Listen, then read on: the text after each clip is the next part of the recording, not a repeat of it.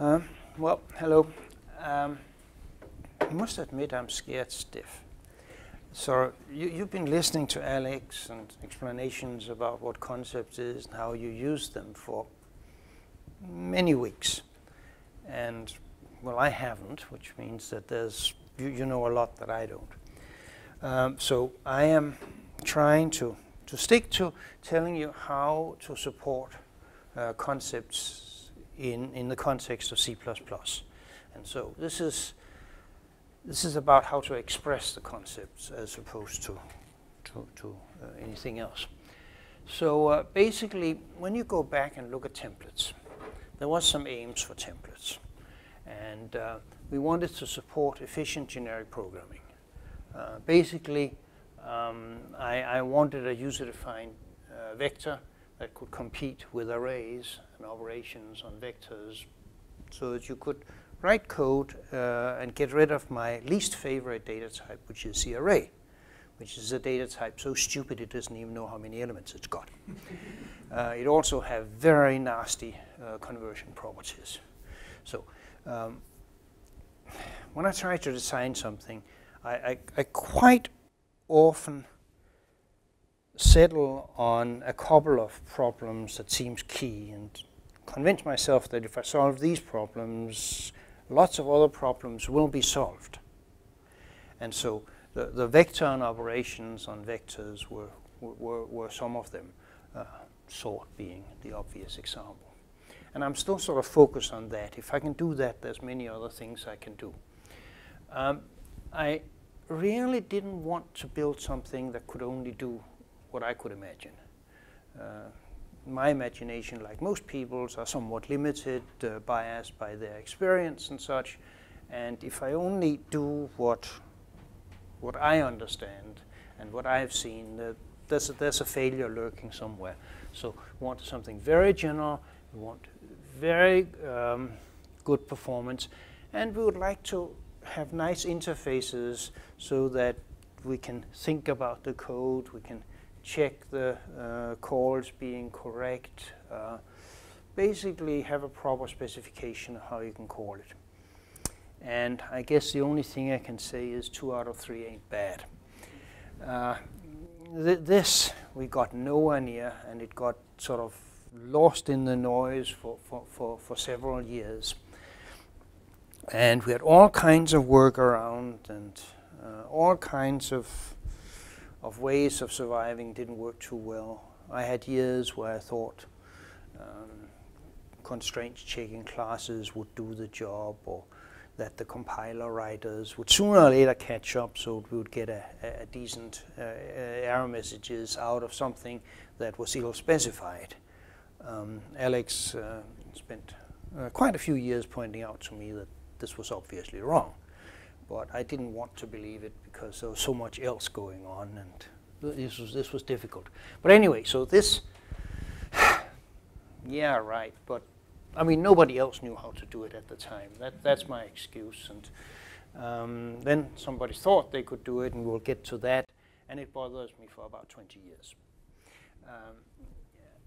It did. Basically, templates provides compile time doc typing. You pass something to a template, and it uses what it expects to use, and if the argument type has what you expect, things happen as you expect them to, provided, of course, the semantics is right, but that's a different issue. And so that's doc typing. If an argument walks like a dog and quacks like a dog, it's a duck. And if you're writing Python, you get runtime errors. If you're writing C++, you get compile time errors. And it's roughly the same. You pick your poison, but it is poison. Let's look at more. It's just not good enough. There simply are no proper interfaces. We're back like in the days with C, where when I came to C, a function declaration told you the return type, the name, and that it was a function. This radical idea of actually checking that square root of double took a double was not accepted at the time. As a matter of fact, it's one of my contributions to C. And they were very, I mean, if you gave a 2 to square root of 2, it of course either crashed, which you hope, or it gave a really bad result. So you needed to be able to specify what the interface to the call was. And as a matter of fact, in C, I think even today, you're not obliged to use a function declaration. You can just go without doing anything else in the language, you do square root of 2 and crash, just like in the good old days. This is the runtime version of what C++ does with templates. You write a template, and you can't say what it expects in the interface. This is bad. We can live with it. I mean, generic programming in C++ has been one of the really runaway successes in the last 15 years. The language is creaking under the burden of all the weird and wonderful things people do. Some of them are just weird, some of them are wonderful, some of them are weird and wonderful. We need to rein this stuff in. Not because it was a failure and it didn't work. No, we need to rein it in because it was a success. It's the single biggest success in C++ 98 is the STL and the techniques that came out of that. Okay, error detection is far too late. You can do some compile time checking and a lot of link time checking, and this has to do with the fact that templates, one way of looking at templates is that they sort of gather all the information they can find from wherever they can find it, usually under very strange rules for how you find things, but basically they are machines for gathering stuff from different contexts, manage them together, and produce unsurpassed performance code, if you know what you're doing. You can also provide unsurpassed messes, but look, this is a sharp sword. And but the error messages come far too late, and they are absurdly long. Now, people always, I mean, I thought you could get better error messages. I gave up a few years ago. People still believe it. And so there's a Clang effort over at Google that makes much better error messages for some things. But I was trying to run a little test about a month ago. I was just passing a function to a package task to test some of the concurrent facilities, the threads and such. And so I have this little 3-line program.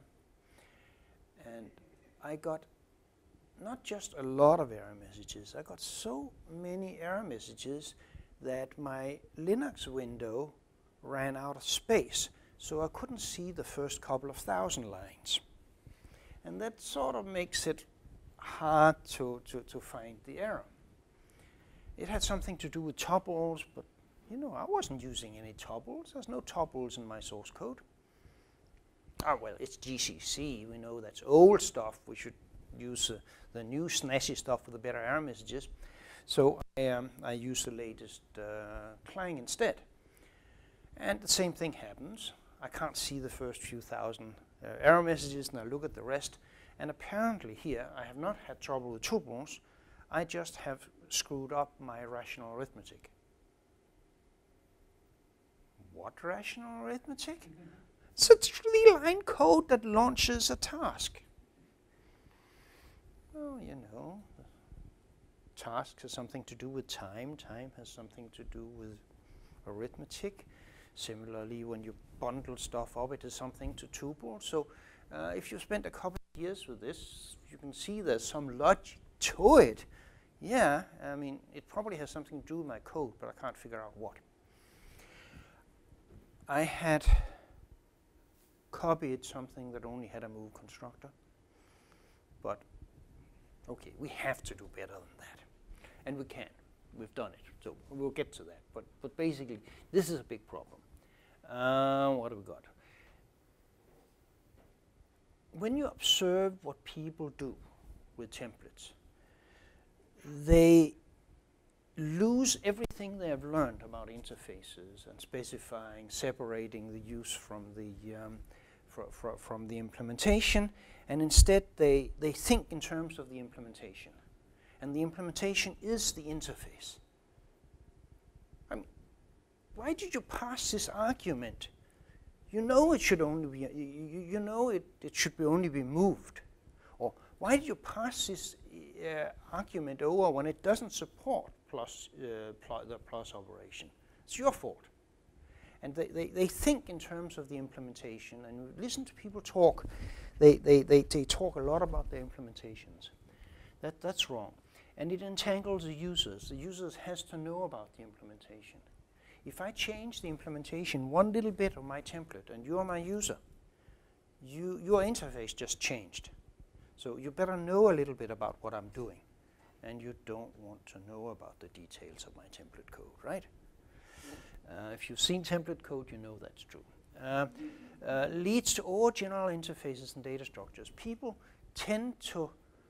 I couldn't quite understand why people used all of these pairs and tuples and variadic templates. And basically, they don't want to fix the interface. They want the most general implementation that can do everything with everything. Because they don't want to constrain their users. And so you get into implementations that are not just generic, but dramatically weird in taking everything and trying to make sense of it. Some of the making sense should be error handling, but usually people try to get it to work. And so, well, basically, it's tricky, and also it doesn't integrate well. People think in different ways when they do templates, and that means that the code that's templatized doesn't actually sort of work in the same way as codes that are not templatized. So my favorite way of writing a template is to write a concrete version from my favorite data type.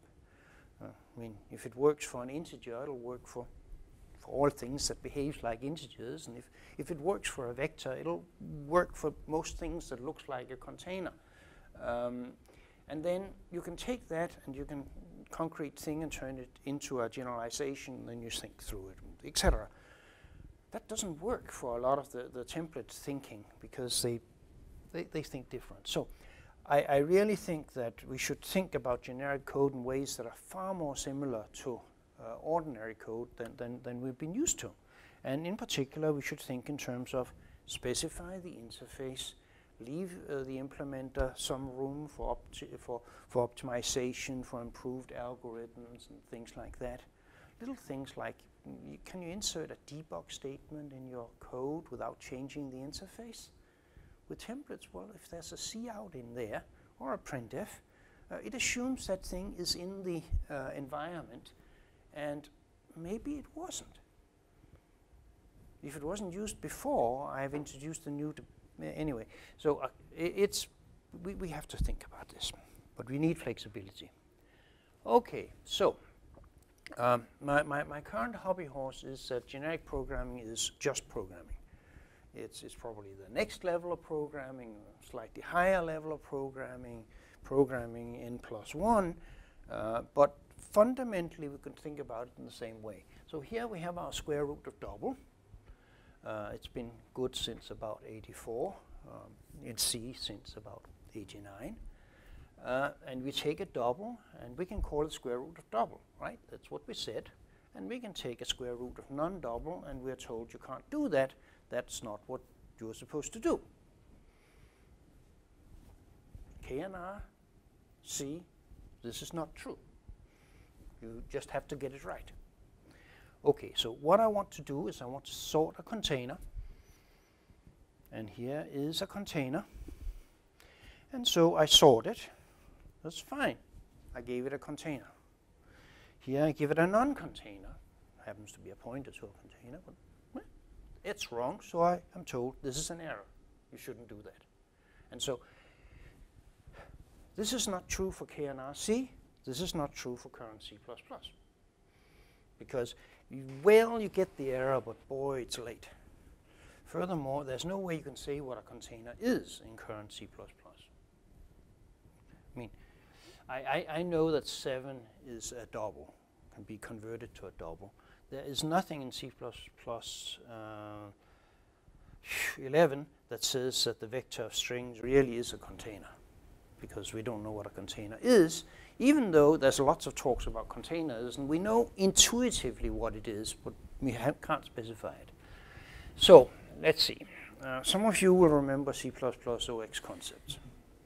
And so I'll just go slowly from a language point of view and try and go back and look to see why that was a debacle. We didn't know it at the time. Some of us were getting more and more nervous, but you know, it was good. So basically, we could express the requirements of all the standard library algorithms and more. We could check the calls and got reasonably good error messages. Not as good as I'd expected, but good error messages. We could check the definitions. If you used a +1 in find instead of ++, you would get caught. You could map names and calls so that if I had a data type where things were called name and value, and you have an implementation that assumes first and second, I can map this. Great stuff. You can write many papers about it, and people did. It was fundamentally object-oriented in nature. The general notion was that a concept was some kind of entity with a lot of functions and names and had to do with scopes, and you could inherit them. And basically, they were fairly object-oriented in nature. They were somewhat similar to the Haskell type classes, which means that all the theoreticians, all the functional guys, yeah, it's right, it's right. You just make it more like Haskell type classes.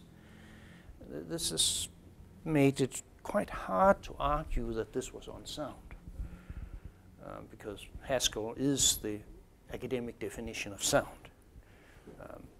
Okay.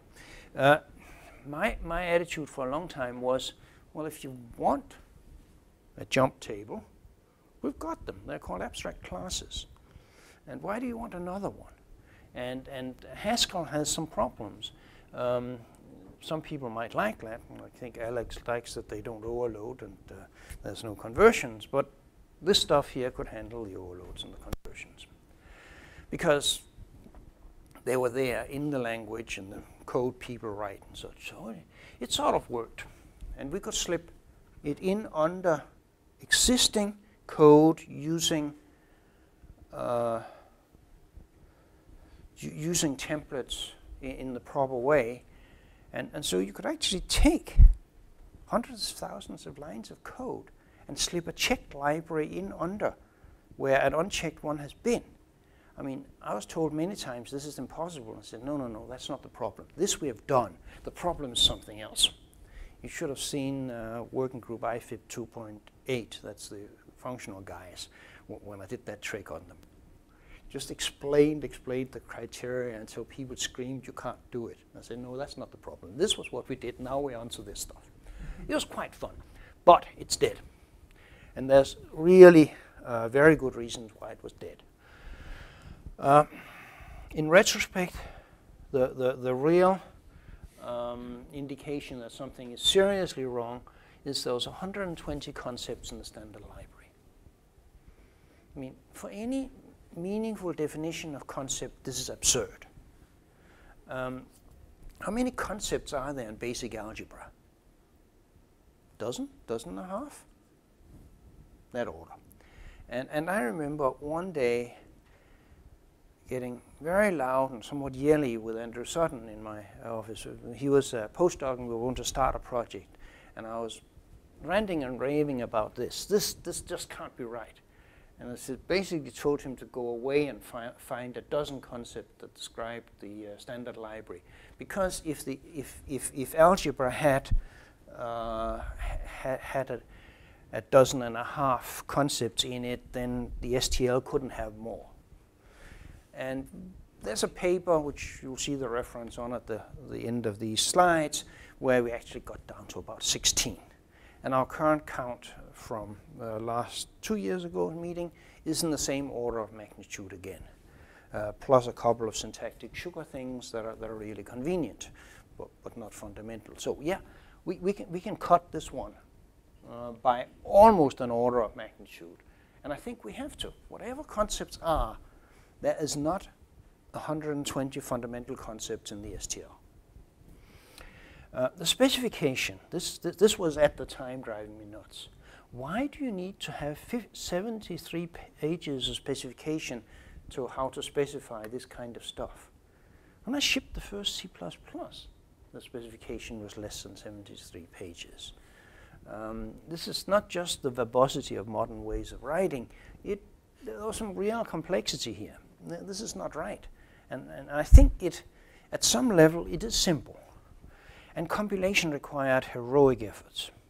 To regain the runtime performance, that was done, the code was good, but I'm not sure it would scale. What was being done inside the compiler is that a concept really is a jump table of functions. So when you call this, use this operation, goes through this function and comes over there. And now you just have to optimize that indirect function call away. It's not too hard if you only have one level. If you've got two levels, it gets harder, and then you get into deep complexity problems and such. I had a long chat with the implementer of the Haskell, the Glasgow Haskell compiler, and he said that Haskell does a really good job till somewhere between 4 and 6. So that means small Haskell programs will run nice and fast, but don't actually go through type classes more than about 6 times, because then you get the indirect function calls. So you can run fast provided you don't do much. But if you have a large program, you run slow. This is not a property I want of my programs. That's not scaling. So this was done, at least for the cases we saw. It actually generated roughly the same code as was being generated. Without it, that is good. We had to regain the compilation speed. This compiler tended to clock in at about 20 times as slow as a compiler that didn't have concepts. Now, of course, C++ compilers are blindingly fast already, so we don't have problems with build times, right? How would you like 20 times slower? I had some of the big guys and come up and says to me, if you're going to have concepts, you aren't actually going to get it unless you can get at max 20% overhead for having them. We can probably argue our management into 20% is good for you because you can afford it and you get some benefits from it. But anything north of that, no. So independently of the language design thing, how pretty the code is and such, we don't want to be there. We want to do it. So part of my rant about concepts was also, whatever concepts are, we have to be able to take the simple ones, the frequently used ones. I mean, I really want checking of regular, forward iterator, random access iterator, and a few more. I want them built into the compiler. It should, whatever they are, they should be something that you can make into an intrinsic. We haven't done that yet. And the reason we haven't done that yet for the new stuff is we already run faster than the workarounds. So anyway, but I'm getting ahead of myself. This is important, and you don't find that in the published papers. And it was not as general, as flexible as I would like. There was just some things getting in the way. You couldn't optimize away conversions. They tended to be there still, and it was, anyway. Finally, there was just parts of it I really couldn't understand. It was encrypted in this ISO-ease that you need to be a member of the high priesthood to understand. And believe it or not, I'm not a member of that high priesthood. Okay, so back to square one. I wrote I thought, very polite explanation of why we should back out of this, not as a verbal, as clear as I hope I was here, because I was closer to the thing, but anyway, I said it had to be improved in a number of ways. It couldn't, and the committee rejected it. They actually took something that's been voted into the standard and took it out again out of fear of what would happen, and I'm sure it's the right thing now. So back to it. So we have to figure out, what's a concept? what concepts are there? I don't think we can answer the one without the other. And how do we use concepts? I mean, let's go away from this language design stuff and first see what it is we want. And then secondarily look how we can express it. And I'll just say where we are now. And after doing this, we have to ask what's the language support for that? What can we afford in terms of runtime and compile time overhead? And basically, there is no overhead of what the current design, and we actually do better than workarounds and compile time. So that's an indication we got something right.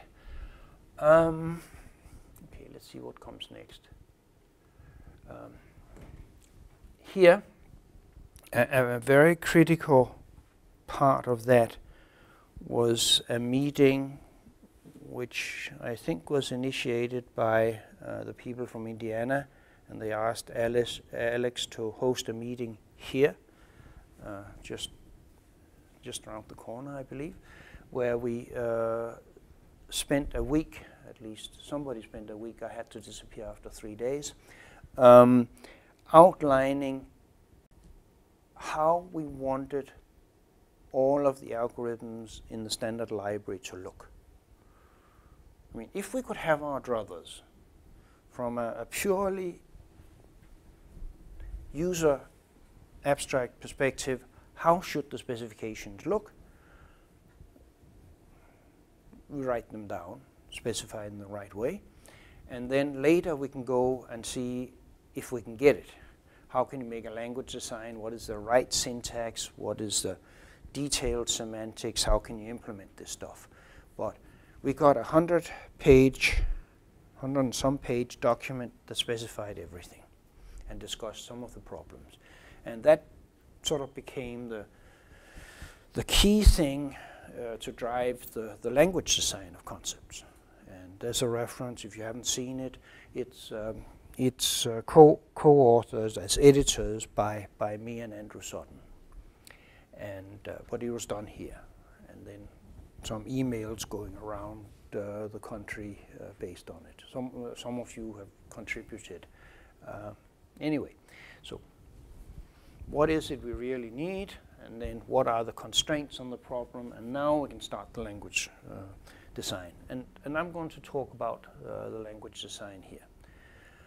We were talking about constraints. Basically, we want to state the intent of what is it we require, what is the intent that we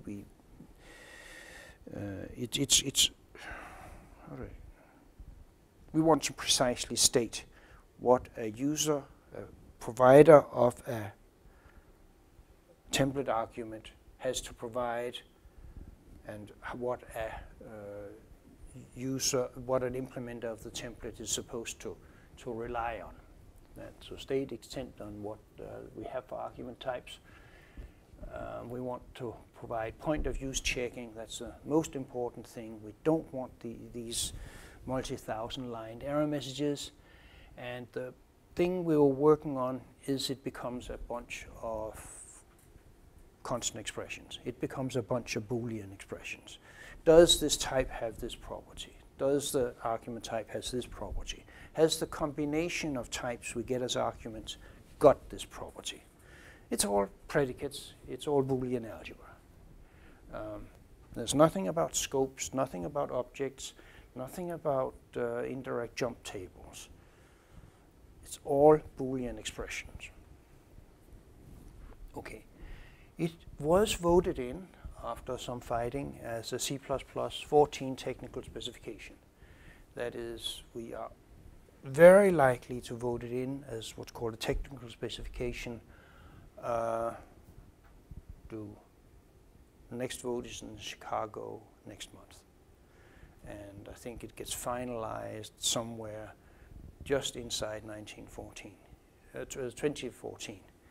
And anyway, we have an implementation and all of this. I would rather have liked it as part of the language itself, but the there was some opposition. Most of it coming from people who actually thought this was really cool. And that we just needed to tweak it just a little bit and it'll become right. As you guess, I don't think so. This was characterized as doing only the easy part and a few other derogatives like that. And they managed to maneuver into a technical specification. This is politics. This is a design by me, Gabby Dos Reyes, and Andrew Sutton. Andrew Sutton did the implementation. There's a branch of GCC that is there. I don't know if you have it here. If not, you should, because you're doing a lot with concepts. And I believe there's a newer, improved version happening in the next week or so. Let's see.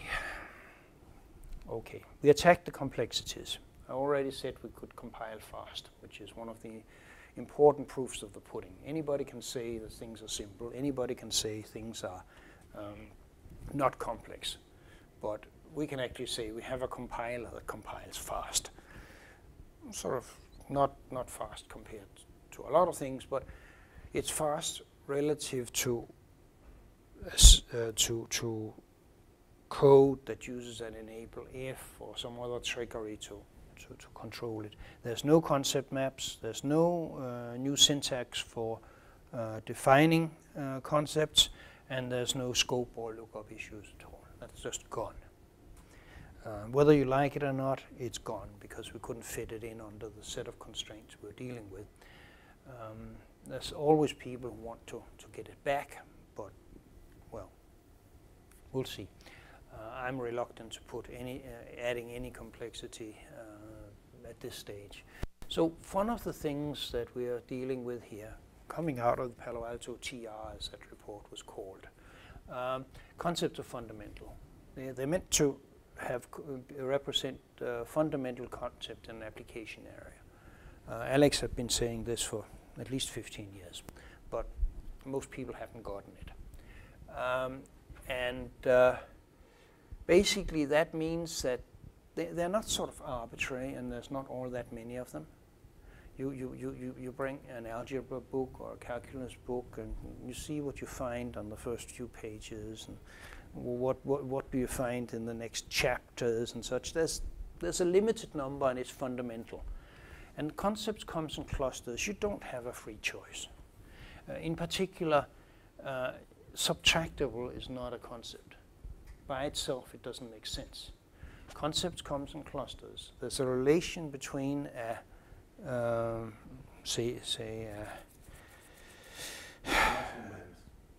yeah, I was going to come there next. I was actually going for a ring and a field first. They're separate concepts, and they have to be related. And when you look at the operations within a concept, they too has to be related. So the main point is that you don't have a free choice. When you're attacking the fundamentals of a application area, one, there's almost certainly some previous history, and two, you can't just take one concept and then another concept and think they'll just by magic be independent. Furthermore, when you look at what you do with an object, inside an object, you don't have a choice. So if you have plus and multiply, or if you have plus and minus, they have to have a relation. The operations are not individual, and the concepts are not isolated individuals. There was the clusters here and the operations. And it's not just syntax. There's a semantics to go with it. Plus and minus doesn't make any sense whatsoever if they do the same thing. Well, there's a bit, I guess, hey, you can work one that works that. But anyway, there's one model that can do. If plus adds and minus does output, we're in a different world. So they're related. You have semantic aspects of it. We are not at this stage in the language design dealing with semantics. There's two reasons for that. One, we wanted something that was really simple, and there are things about the semantics we don't quite know how to do. And secondly, axioms created some of the strongest opposition in the standards code. So we know if there was axioms in there, we would have an instant opposition. I just didn't think we could do it, at least not on the time scale we're dealing with. They're supposed to be there. I'm pretty sure it'll be there. I even have some idea of what they should look like. Look at the Palo Alto TR for starters, but they're not there yet. And then one thing that convinces a lot of people who's never heard about this is we've always had concepts. I mean, C has concept. That should be C here. It's a bug. C has concepts. It has concepts integral and arithmetic. There's no types. They're not types. They're classification of types. And if you know when there are lots of rules that says if you have an arithmetic type, you can do this. Okay, so Dennis got it right. C has concepts. And the STL obviously has concepts, forward iterator, predicate, things like that. So look, we've got them. They're there already. And informally, we have container and sequence. And I stuck my neck out a bit in the 4th edition of the C++, and I'm actually describing concepts. And one of the statements I think I made in there is that obviously working generic code has concepts. Because if they weren't there, it wouldn't work. You have to somewhere,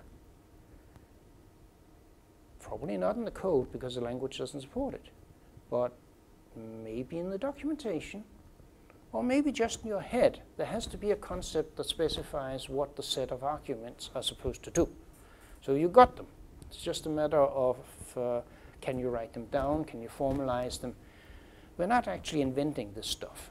We're inventing a notation for this stuff. So with the plus away there, it's good. That, by the way, in case you didn't recognize him, is supposed to be Plato. He was keen on ideals and things like that. I'm not sure I believe in Plato, but it's a nice picture. So what is a concept? Let's see what it's not. One of the things that concepts became in the C++ OX arena is they became the minimal requirements for an implementation. So whenever there was a slight difference between two algorithms, use of a thing, you got a new concept. So I don't remember if they had different concepts for having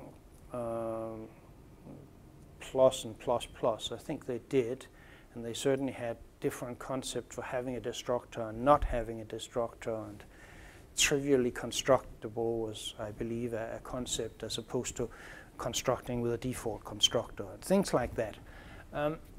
No. That's implementation artifacts, and that's not what we want to try. That gives unstable code. If I go and I write the absolute minimal concept for my implementation, I'll never be able to change that implementation again before without affecting my users. And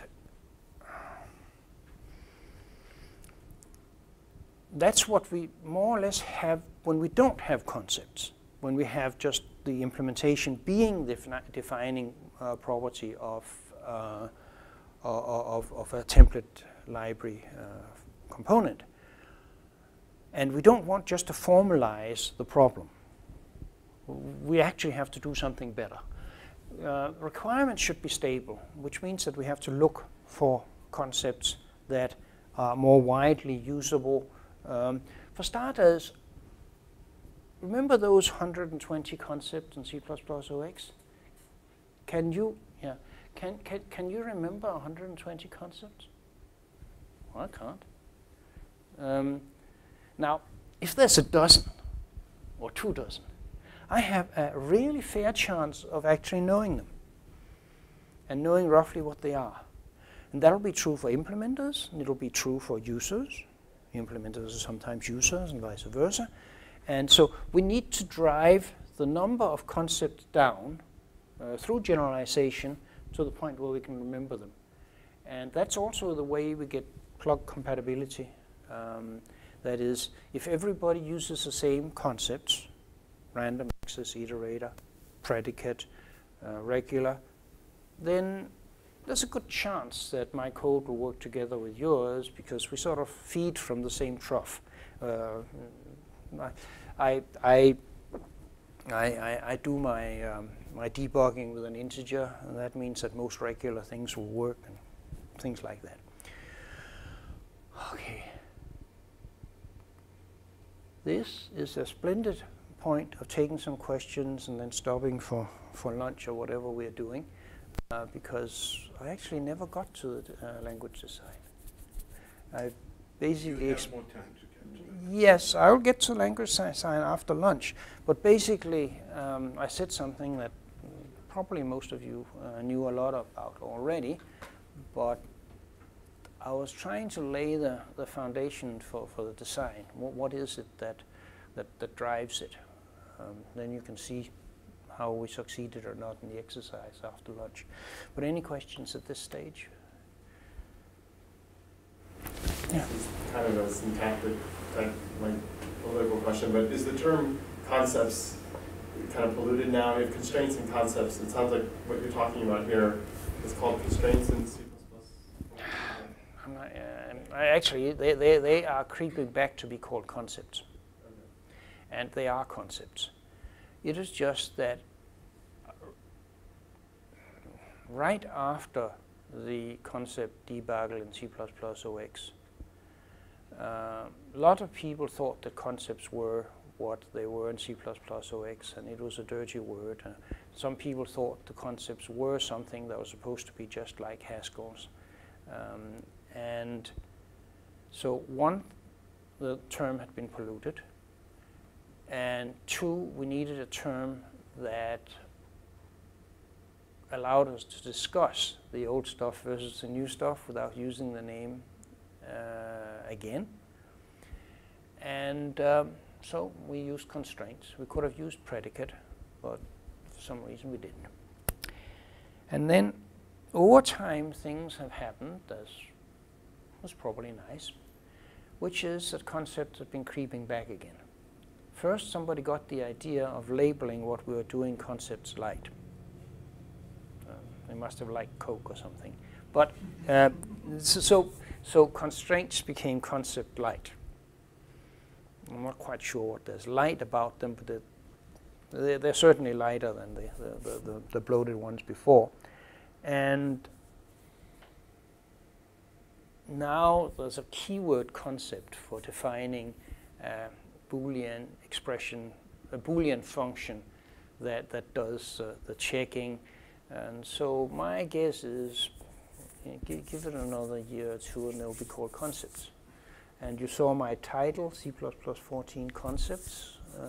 I'm nudging things that way and hope to eventually get the old concepts to disappear. But such terminology things actually are important as you're moving along and want to have rational discussions rather than inflamed discussions and confused discussions.